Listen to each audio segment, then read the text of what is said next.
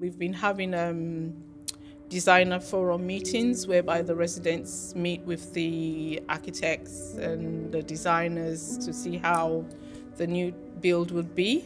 My role is really working with the residents, the design team and any other stakeholders to make sure that they get an influence onto the design brief. So we do various different things, but one of them is the Dora Designers Workshop.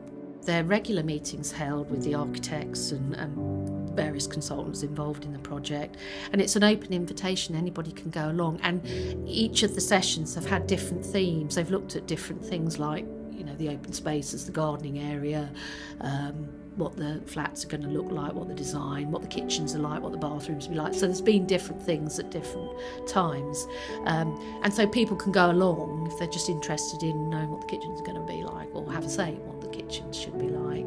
They're very creative, they're very involved.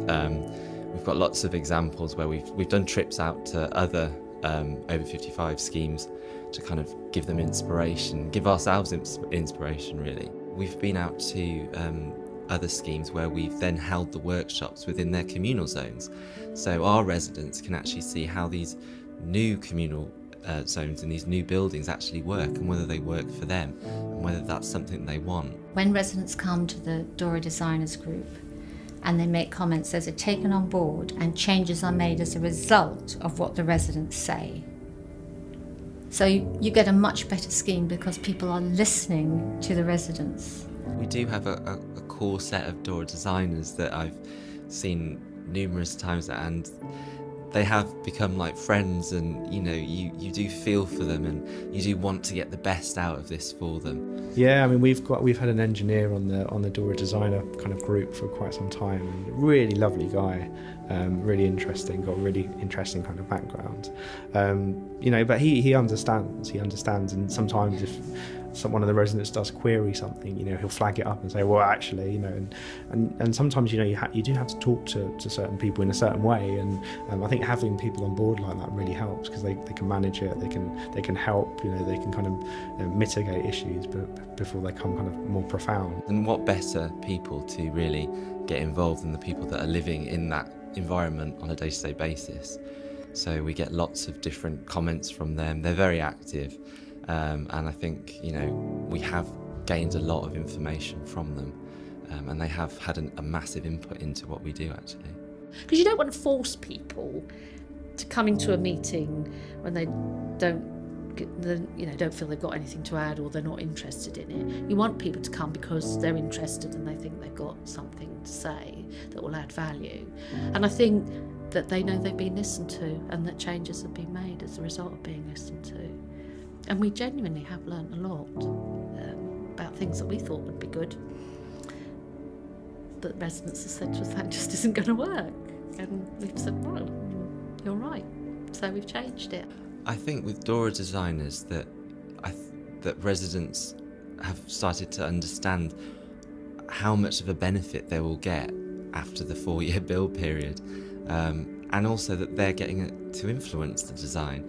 So I think it has eased some of their minds just by knowing that this is actually worth it. This is going to give them something amazing for when they move back, and something that they've completely had complete involvement with. There's been a core group of people who've gone pretty much to every meeting, and that's been good because there's been a level of consistency as a result of that. But then you have had the other people coming in either out of interest and wanting to know more about it, or because they've got a particular point they want to make about the kitchen or a communal area or the garden area, that kind of thing. And also the Dora designers pass on the information to residents that might not feel that they want to attend. What's been really good about it is that we've had the opportunity to constantly keep them updated, and make sure that they're aware of everything that we're doing, and they're aware of the limitations that we've got, the issues that we're dealing with. They've all been part of that.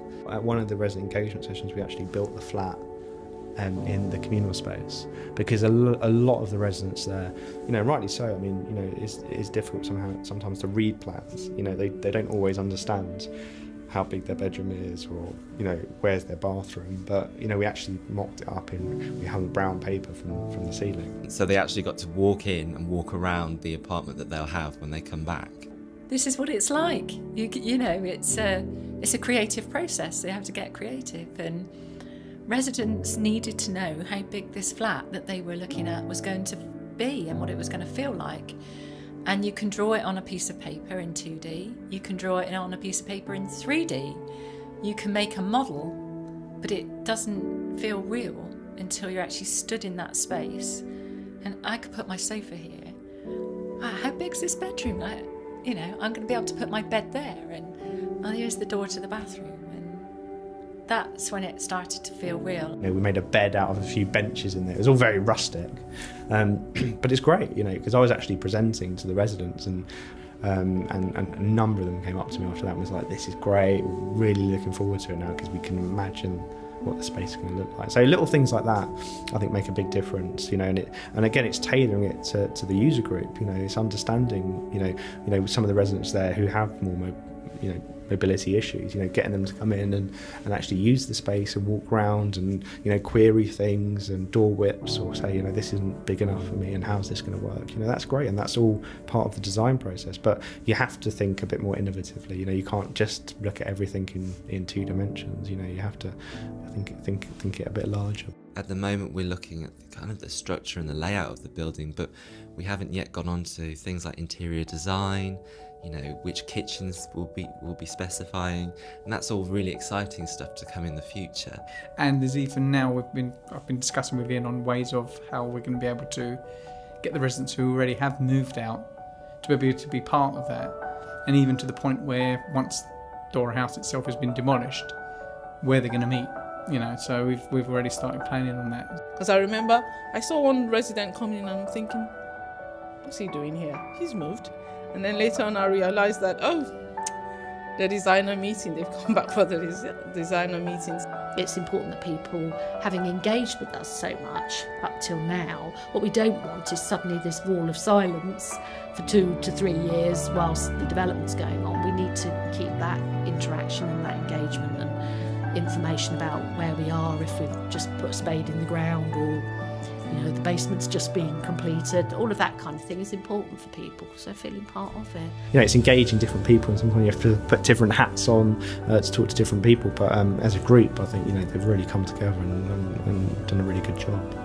I do genuinely believe that we've taken on board their thoughts, and I think the design is much better for it. The more people that get involved, the better, as far as we're concerned, because sometimes it just takes a single lone voice as well to say something that nobody else has thought about, and it can be something quite simple and small, but it might have quite a big effect, and just nobody's thought about it, or everybody's taken it for granted that something's going to be done that way, and it might not have been, it might not even be thought about. So that lone voice sometimes is what you need to bring you back down to earth and make you think again, yeah, we need to review that. The Dora designers, as in CNC, the design team and the residents, I think we've all kind of bonded over this. I mean, it's a very exciting opportunity, and a lot of them realise that, and I've been personally surprised about how active they've been in kind of making some amazing suggestions for us that we will see in the new Dora House.